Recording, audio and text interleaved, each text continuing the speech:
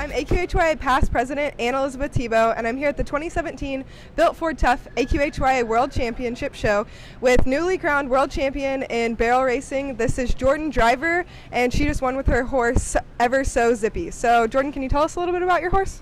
Ever Sozippy has been with us for a few months now. He's carried me to the semifinals for the American. Oh wow.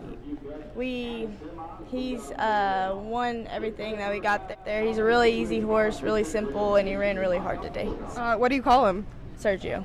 Sergio, awesome. So can you tell us a little bit about your go today? It was really good. The first round, he was really tight, so that took kind of seconds off, but today he ran really hard and he was really smooth around all his barrels, and he loves his job, so it was really fun. So I understand that you won the barrel racing last year. Yes. You're world champion in that. Were you expecting another world championship today?